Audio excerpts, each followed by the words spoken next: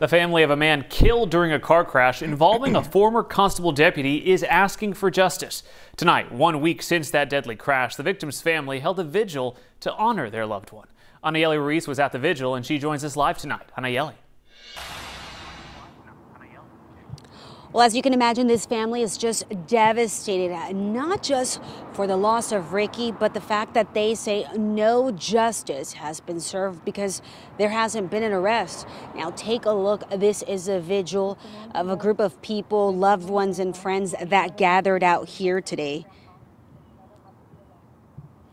Now, with a broken heart, the family of Ricardo Resendez, or Ricky as everyone called him, says they're in just so much pain. But today they put that aside and gathered at the Navigation Esplanade, an area where they say Ricky grew up. They wanted to honor his memory. They said prayers for him, shared memories, and lit candles in his honor for this 28-year-old that left a huge void in their heart.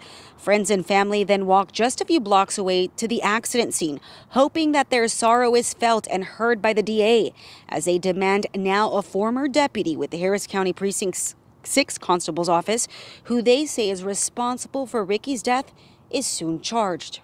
We're honoring him and we want justice for him because he deserves it. He's no longer here to speak for himself, but we're going to do that for him, and we're happy to do that for him.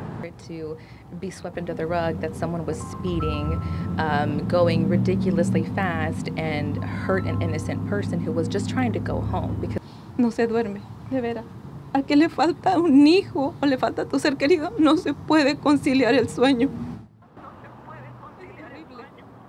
And that is Ricky's mom, who says she can't sleep, she can't function without her son. She misses him dearly and doesn't know how she's going to live without him.